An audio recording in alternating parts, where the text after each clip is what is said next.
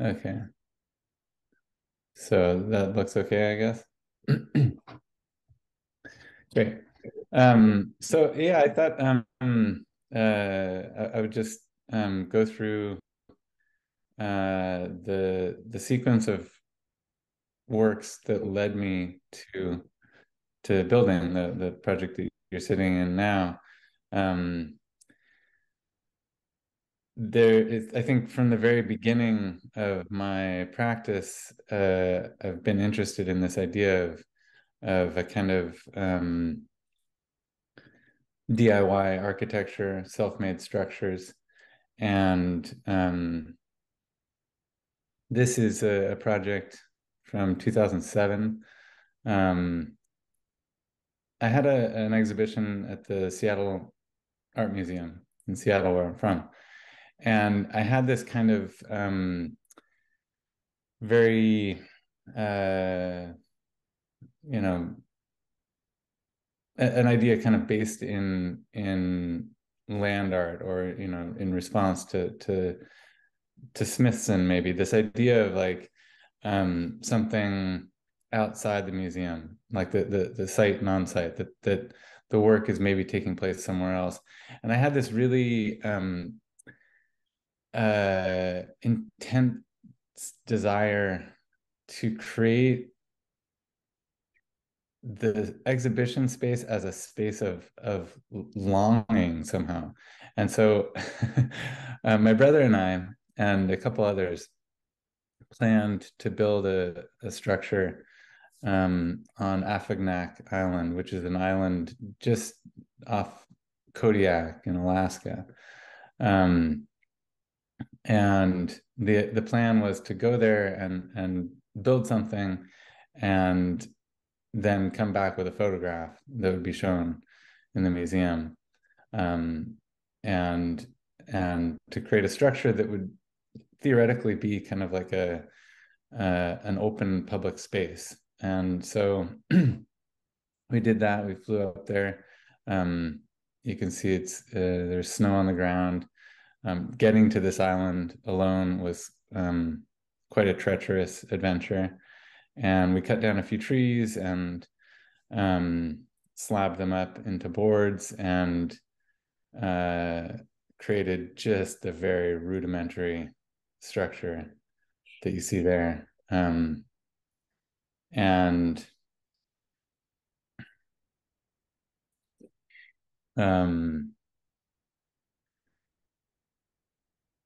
it may still be there for all I know.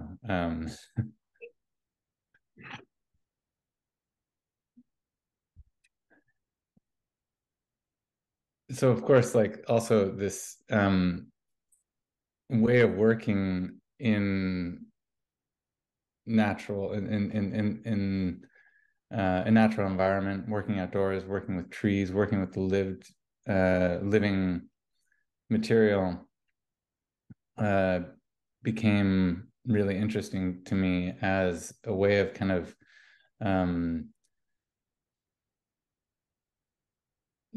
working against an idea of authorship, like maybe breaking down some of or releasing some control over the final form of the work. And this is a project for Ile de Vesvia. It's like an island, again, an island in France. And here the proposal was quite straightforward, to put a block of marble into a tree and leave it there. And again, it's this kind of question of like, what's going to happen with this scenario? Does the block of marble, it's quite a thick slab of marble, actually, quite heavy. Is it going to somehow damage the tree, fall out of the tree? What could happen in this situation wasn't really clear when I made the piece, but now it's more than 10 years later, and I've seen pictures They're growing together quite nicely. It seems to be um, uh, a fine relationship in some ways, but always like a temporary and unstable situation. So now for some of my fundamental inspiration and um, predecessors, I guess. This is Von Life from 1971, it looks like. And this is a zine, that was published by a kind of nomadic group of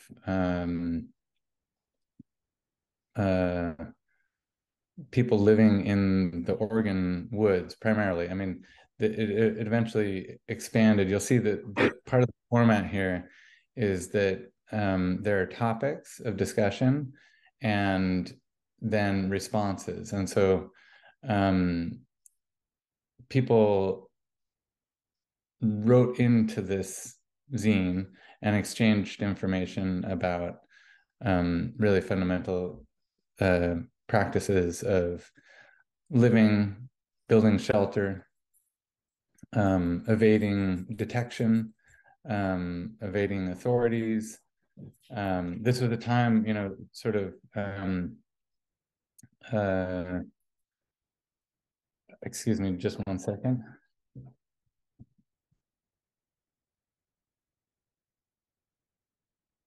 Sorry about that. This is a time kind of, around the Vietnam War and the protest movements that attended that, when the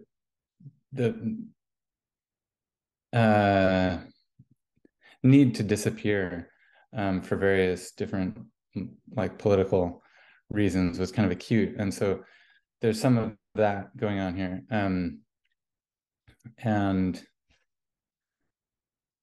then in a kind of essential way, it's like a manual for living this very extremely Spartan lifestyle. And for me, it also, I mean, like I said, it's collectively produced, and so in a sense, it sort of predates and pre-imagines the internet. This idea of kind of connected networks of communication, but in a very analog way. And for me, like, working in sculpture, between sculpture and architecture, this also seemed to be a community of like common interest to the work that I wanted to do, which is sort of has to do with a different form of occupation, right? That Von Life was thinking about how to pare architecture down just to the body, really, just to the bare essentials. The structures that they were building looked like the very first project I showed, the project in Kodiak. Simple shelters made out of available materials and maybe a little bit of tarp, but really as a way of bodies creating architecture. And so in a kind of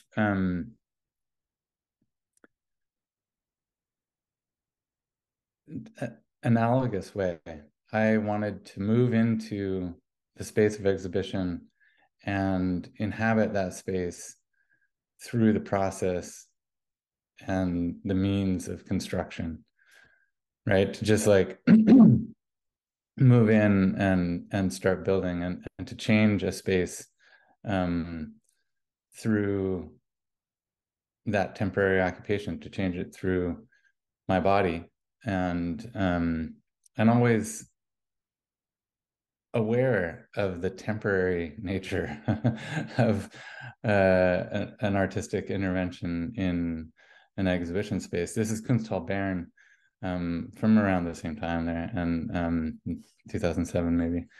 And this was a kind of program. There is a sort of geometric or mathematical sense to this structure that fills the entire exhibition space,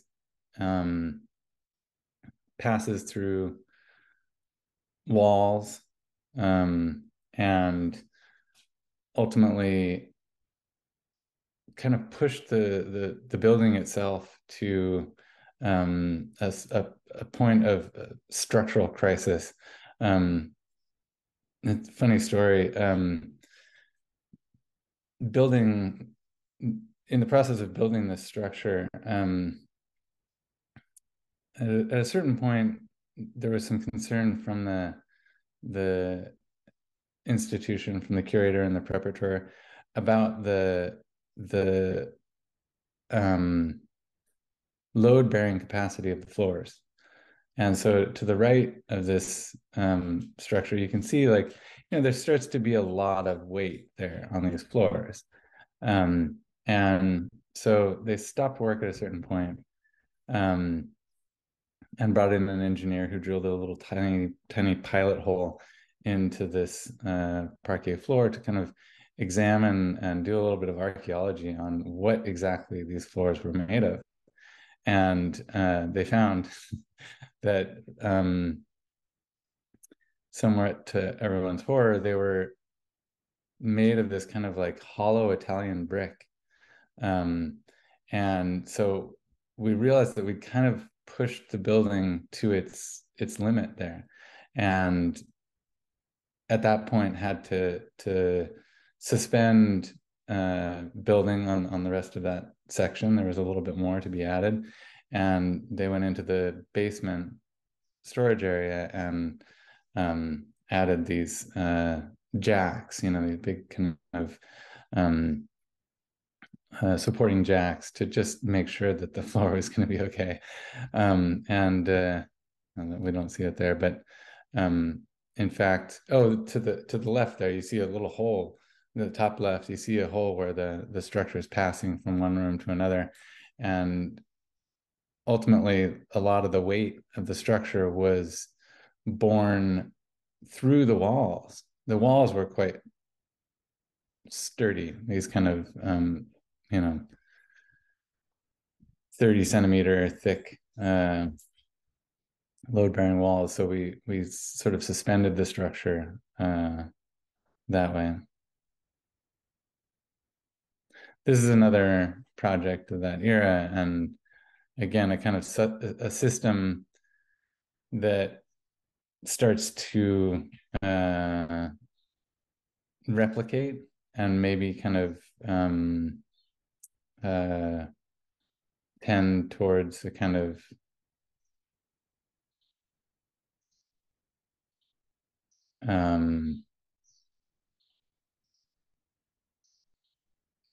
disorder or chaos as it encounters the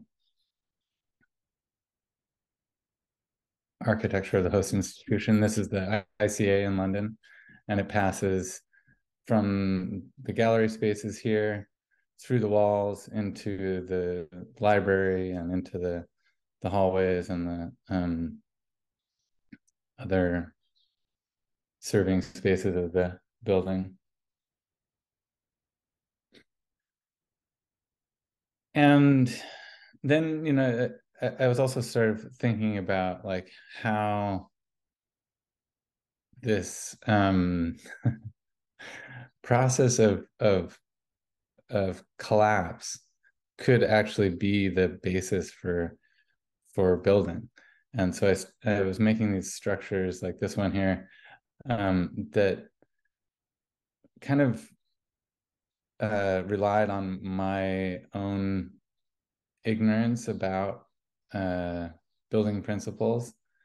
That I would just kind of start building something and build it to the point where it collapsed on itself. This is like a cast concrete beam in the center there, that's bearing onto a like a sheetrock wall. And so it was suspended from, I think you can kind of see the chain there. It's suspended from this gigantic crane above. And as the construction process was finished, it's lowered down until it kind of collapses in on itself. Ah, yes. Here's a familiar face. This also is kind of an attempt to take this process of building as the design principle, rather than a drawing, right? Rather than starting from a drawing, to just start from the building. And maybe there's a kind of system there. As I look at it now, it's a little hard to identify exactly what that was, but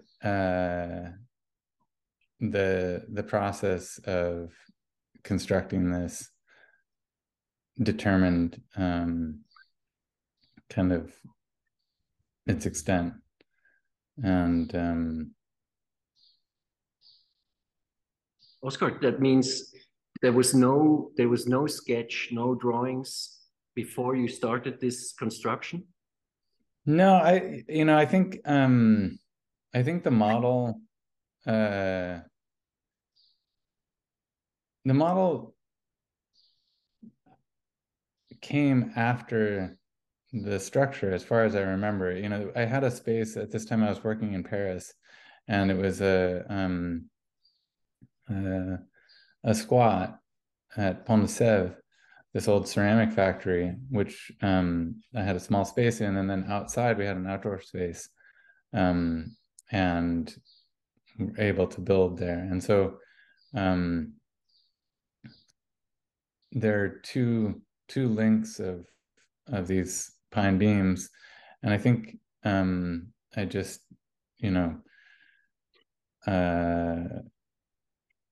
began with this very rough idea of a kind of rectangular module, and built it in various different configurations intersecting one another. And then the model afterwards is a way to kind of preserve that configuration. And is it found material? Not found. I mean, it is in the sense that it's like off the shelf, This was something that yeah, I took kind of standard lengths, but it was new material from the shop, from the mill. And you can see there in Winterthur, it's now somewhat aged and has quite a different appearance, which I quite like. This is a project also with my brother Eli, and this was a kind of a single module, a single platform, a stage for something to happen. And you can see it's got like a lamp there, and a solar panel. And so, and then it's got a bench, and inside the bench is like the whole the battery system for the solar power. And the thought was just that this was something that activates at night, and that can kind of be an open question in public space for something else to happen. One feature of this structure, which I think is quite funny, is you see there near the bench, there's this kind of wet spot on the floor. And that was an intentionally designed like low spot in the structure so that it would collect water. Really, I guess, contrary to what you would want in any kind of building. But I thought it's interesting to have this like standing water as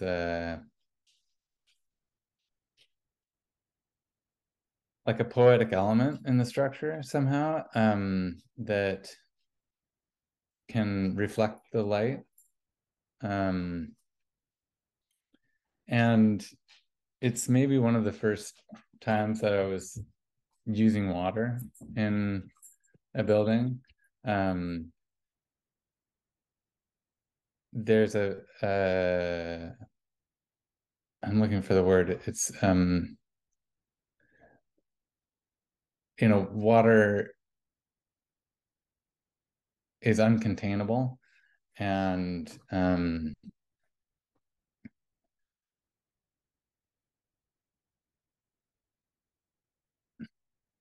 it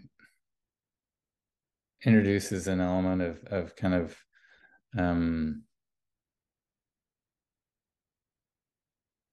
maybe what it is actually is that it just dissolves the boundaries, the conventional boundaries of a work of art. That like water is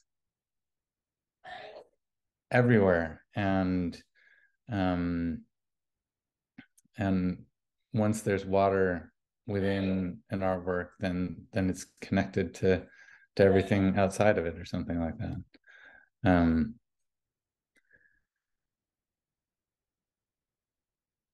It's another building project from my apartment in Paris. Like, at the time, my family and I, we had an apartment that had a little guest room, or a little guest bedroom, which I took over as my studio, and then I wanted to have a place where people could come and spend the night still. And so I built this bed. In the center, you can see it's got like 3 panels that lift up, and there's a bed inside there. And then this kind of very DIY couch furniture built around it, and a floor. And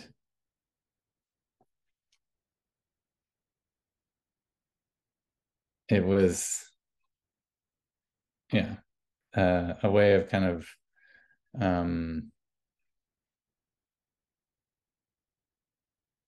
thinking about furniture and architectural interior also as a kind of sculptural space to work.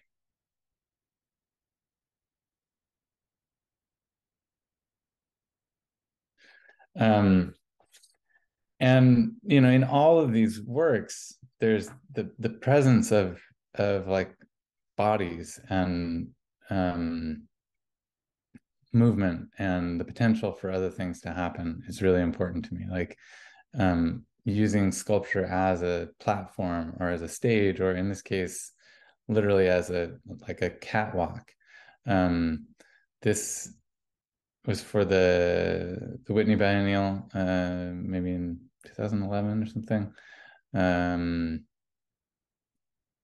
good friend of mine, the artist Kate Hardy, um, had an idea to do a fashion show, and Kate is a radical um, queer feminist performance artist doing something with clothes that's like that is fashion, but it's so much more than that. It's a kind of sculptural performance-based expression of the body in motion. And so I asked her if I could design the catwalk, and I I look at it now and I think, wow, it's really like the least functional catwalk that I could have designed. Really treacherous with these stairs, especially for the models walking in high heels. Um, and then it's got this kind of like elevated uh, walkway. And it was activated during her performance and then reconfigured in another orientation in another gallery. So like it was also something that had no clear, definitive form, that was transforming a structure in transformation.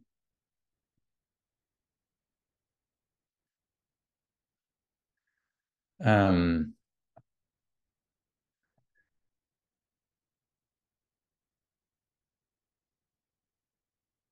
for the Venice Biennial, I was invited by Beecher Kierkegaard to do a para-pavilion. This great idea of like she invited several artists to do extra pavilions, kind of like um, between the national pavilions to somehow um, also complicate that format of the national pavilion.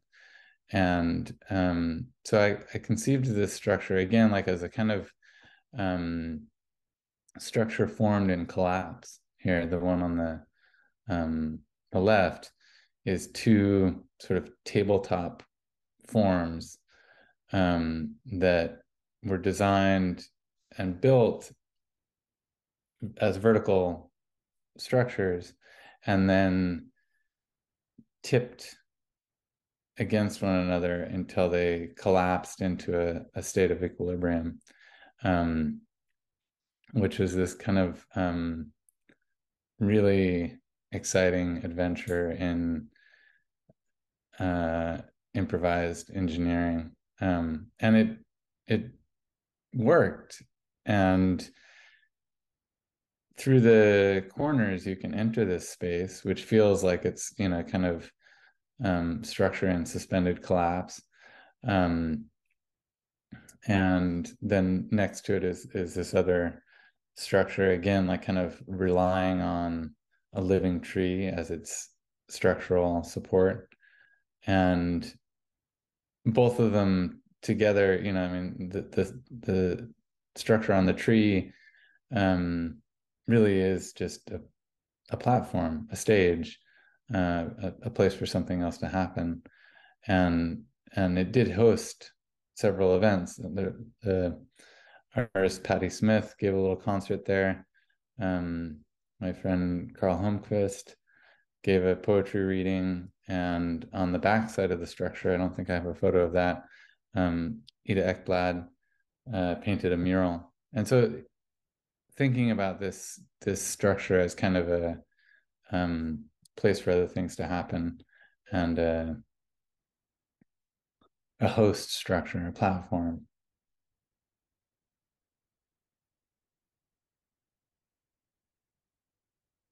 This is maybe kind of like a new type of sport that I invented. um, it's I really think about it as like the quintessential New York play structure. There's the basketball hoop and the handball wall. These two like quintessential Brooklyn sports. This is in Brooklyn Bridge Park. And here they're like brought together and intersecting around a tree, and bringing these two separate activities into close proximity. I like this idea of a kind of potential third sport emerging between the two activities. And then maybe also as something that kind of like appears and disappears in public space, that depending on one's knowledge of it or one's perception of it, that something can either appear as a natural element like a tree, or a park furniture or a sculpture, and it doesn't really matter in a sense. Like those, and in fact, like all of those perceptions are simultaneously possible, or possible like at different times depending on our interaction with it. So this is a really subtle piece. It was like at that same time as the basketball hoop piece. It's a fountain with two small holes drilled through the trunk of the tree, and a water pump concealed underneath the ground. So like when you look at it, it's always raining. It's always wet. It's got its own weather system, but it's quite subtle. It's just kind of trickling down the bark of the tree, and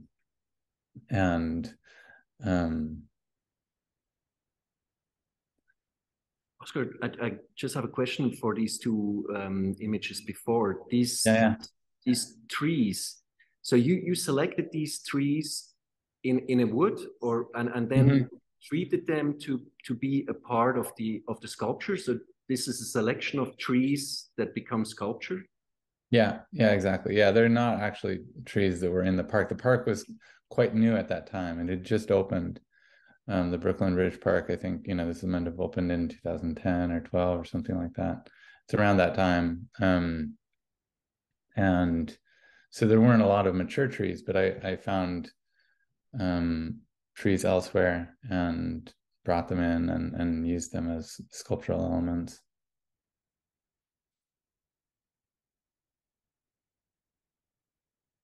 This is similar kind of work, but it actually uses a combination of existing trees, and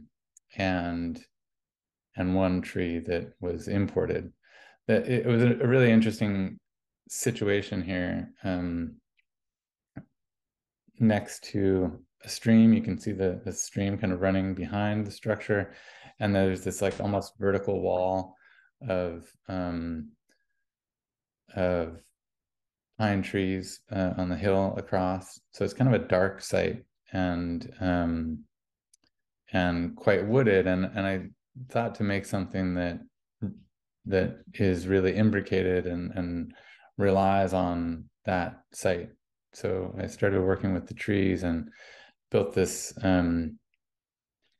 structure, this concrete structure that might be kind of the beginning of some kind of architecture, the beginning of a building or a pavilion, but that relies on the trees for support. There are two trees that it connects to, one to the right, and the other, the one that's kind of in the center to the left, is a locust tree that was harvested from a site nearby, and brought in to kind of like complete that section of the module.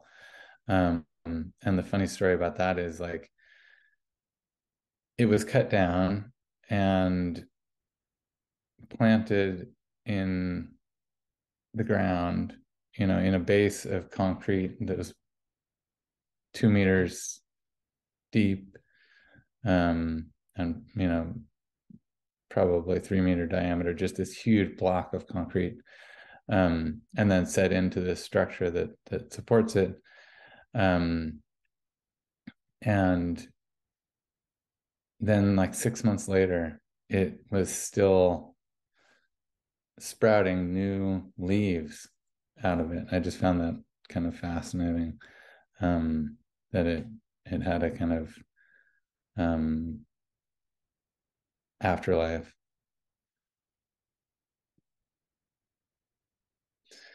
Um, and simultaneous to all this like working outside, I'm always interested in the space of exhibition as this kind of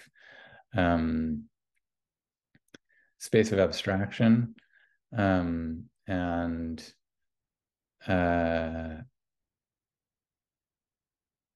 one of the things I just became like really fascinated in for years was just like the architectonics of walls, right? So like walls, I mean, at least in the American context, um, since like the turn of the 20th century, walls have been built,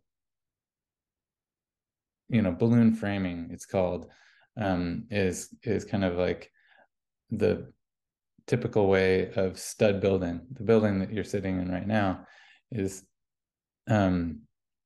built with a system of 2x4, 2x6 wood or steel studs, and then it's clad with like in exterior materials, or in the case of interior walls, it's clad with plasterboard. And plasterboard also is this like really recent invention, from the 1915, 1920s, and it enables the construction of like rapid construction of these really smooth, seamless walls. But what's inside there? Like what's in that space inside the wall? That kind of became really fascinating to me as a space of imagination, space of potential, this kind of like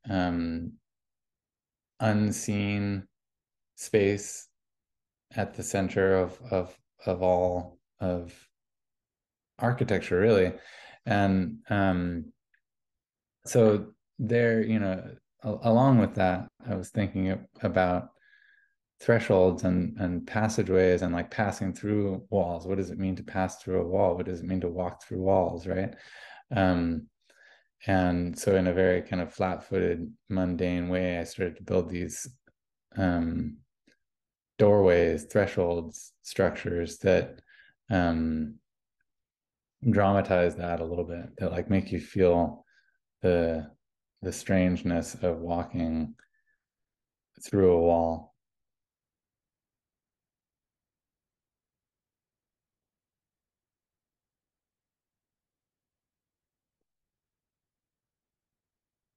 And of course, as an artist, I think it's we're always like making cover versions of the things that come before us. I'm fascinated with this idea of like of a cover version, and taking works that I love and recreating them like in my own way, and trying to bring something new to that. This, of course, is the iconic Scott Burton chair, and his is in granite. Mine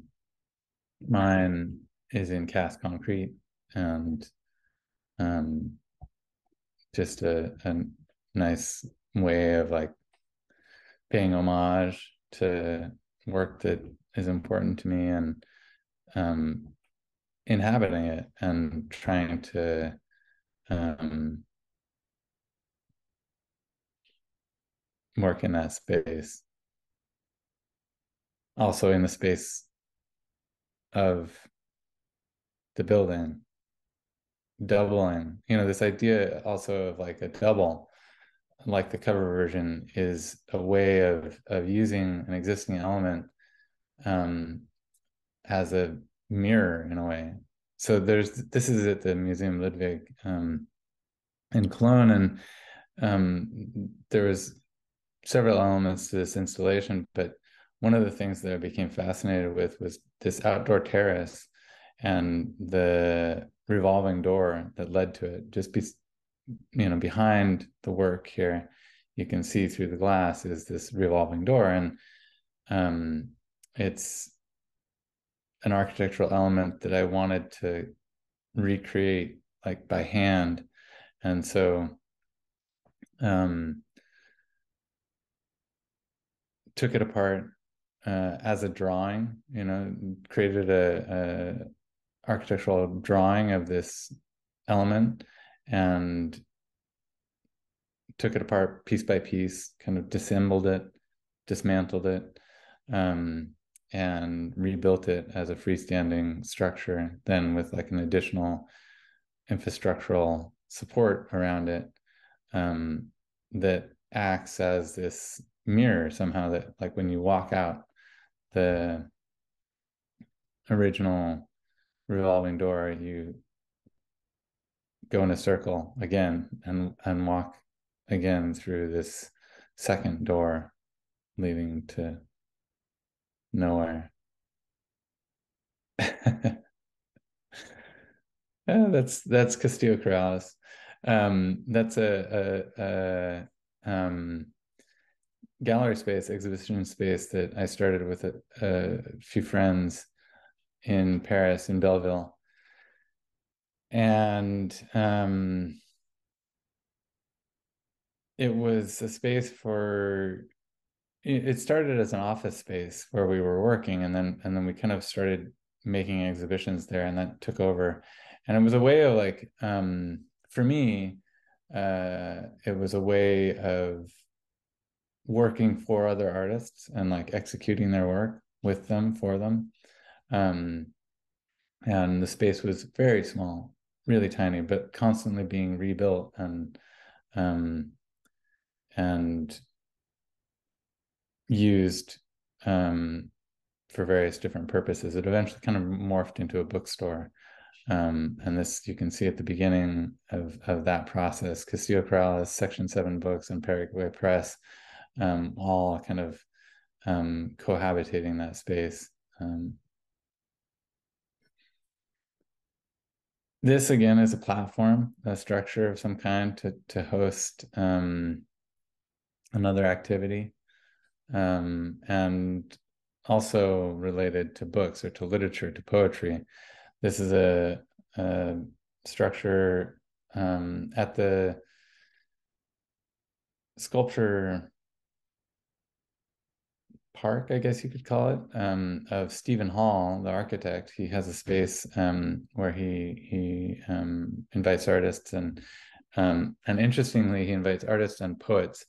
So I did this structure there and invited my dear friend Cedar Saigo, who's a poet, to come and read and to kind of inhabit this space as a kind of, I mean, you'll see also in Winterthur there's this other aluminum structure, maybe of a similar genealogy, this structure that is incomplete, but has the potential maybe of the space for one person. Going back to this idea of life and like, what are the bare minimum conditions of architecture? What constitutes shelter? There we go. A structure that is the bare bones of architecture and that remains in a state of kind of incompletion that needs to be completed in our mind.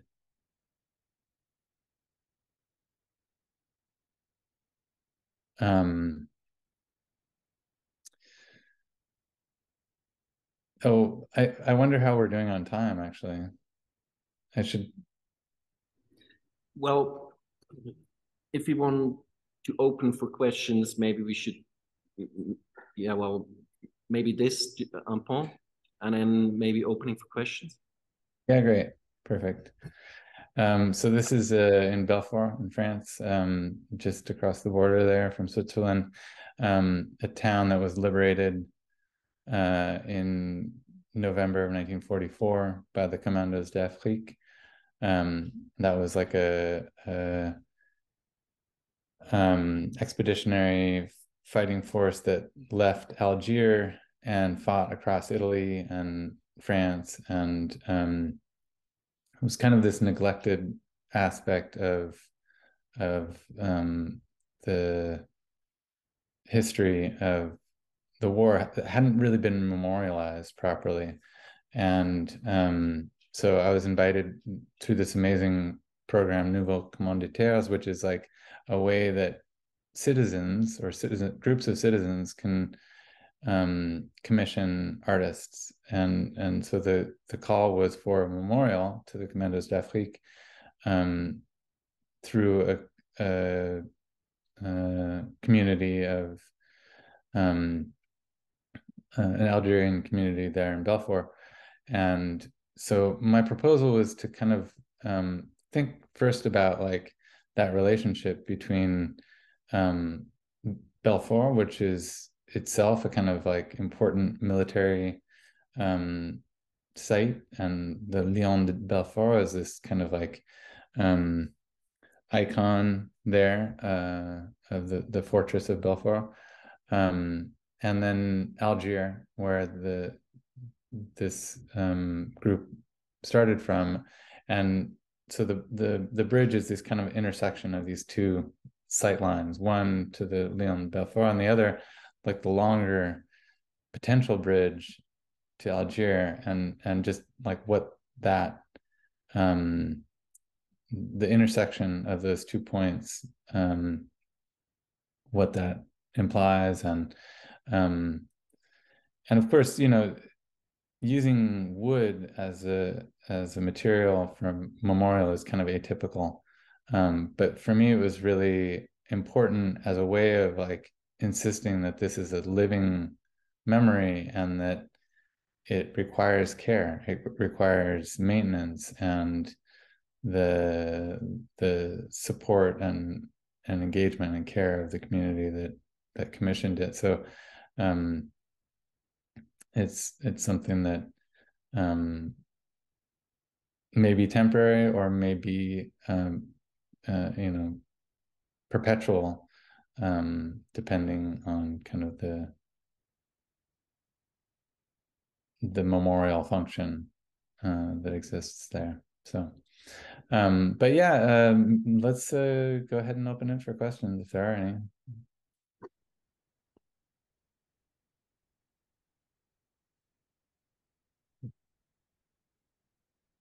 Let's wait a second. Hat jemand eine Frage oder etwas, was unklar war oder etwas, was euch gefehlt hat oder etwas, wo ihr einen Bezug noch herstellen möchtet zwischen dem, was ihr gesehen habt, hier auf dem Screen und in der Ausstellung? Oder auch einen Bezug zwischen dem, was ihr aufgeschrieben habt, als Eindruck, den ihr von der Ausstellung hattet, zu dem, was gesagt wurde?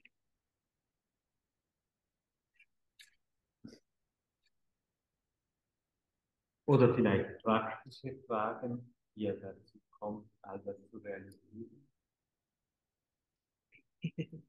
Mehr, was die Inspiration war, das so für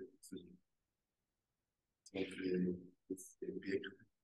Also, ob das der Anfang war mit dem ersten Bild, der gekommen ist auf diese Art, diese Punkt. So one question is about the scale of the works and how it became, I mean, you create very large work, and how the size of the work, what's the importance there? Or does it have to be so big to say what you want to say with it? No, and in fact, like, you know, this is a selection of maybe the larger stuff in a lot of ways. I'm also interested in this scale of furniture somehow. And so there's really kind of a spectrum. Although, you know, I think there's something, I mean, what I like to say or think is that like I work at human scale, which is like both like the human scale of building something that can be built, you know, uh, with, you know, human power somehow. And then like the scale of the body. And so that does vary, you know, I mean, I think, you know, this is another example of something that, yeah, it is quite large. It's a big cast concrete stove, but there's a sense of intimacy in the work that I think is kind of like maybe the most important to me, more than scale. That's that these are objects that are meant to be touched and meant to be like used in some sense, that can offer something like warmth or shelter or and then yeah, and then you know, the structure that you're sitting in, that's kind of a new scale for me. It's the model scale, it's half scale. And there's something really different that happens in that scale, I think, that it's based on a structure that's twice that size. And so to scale it down, I think creates something kind of accessible. It's interesting.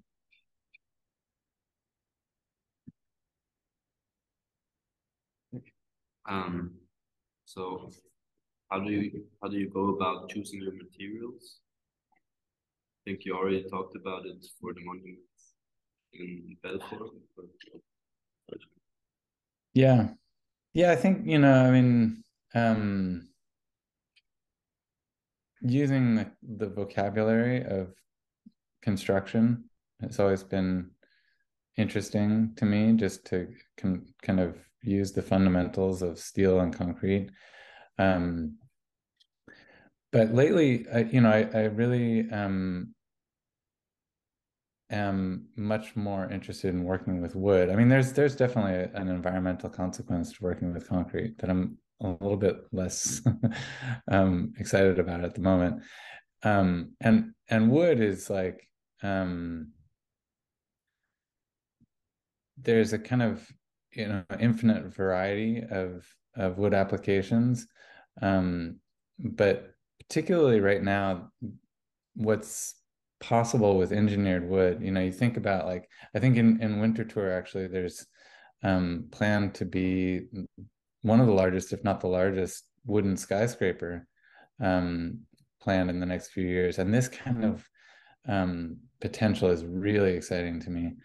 It is a sustainable material, and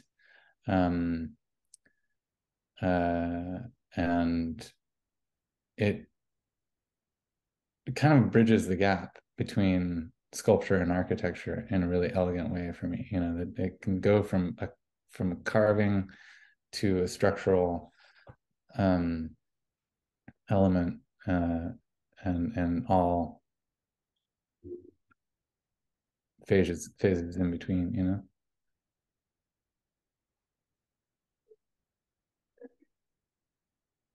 Okay, if there's is there a question? Yeah, no, I think because we have to finish. So thank you so much, Oscar, for all these insights in your work. That was a great pleasure, and yeah, thank you so much, and speak soon. Thank you all. Yeah, thank you. Great to see you all there. Have a great day.